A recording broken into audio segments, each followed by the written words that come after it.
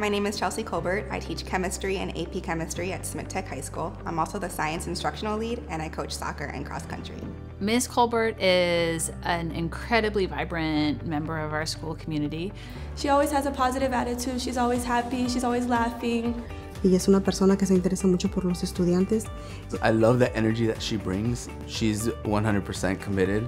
I really admire the fact that she's trying to learn Spanish and she'll pick it up from the students or from the staff. I think my English language learners appreciate that the most because they see that I'm trying to communicate with them, and they laugh and I laugh. You get in her car now, she's listening to reggaeton and she's listening to Spanish music. Her willingness to fully become a part of this culture is so important. Her class is very rigorous. For me, it's probably the hardest AP I've taken thus far, but she always manages to keep it fun while also having us learn at the same time.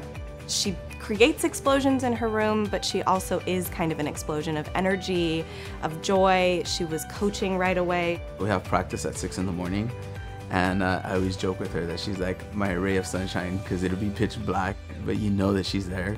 When I started teaching 5 years ago, I was a first-year teacher with Teach for America, and Smith Tech welcomed me, and they're like my family.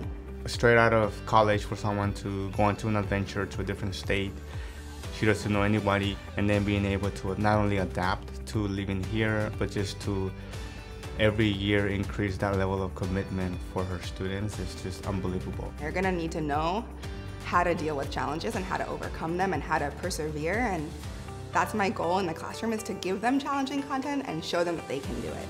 It's also things outside, be letter of recommendations or any just life advice that I need. I know that I can go to her anytime I want. She's really made a difference at Smith Tech and in our community.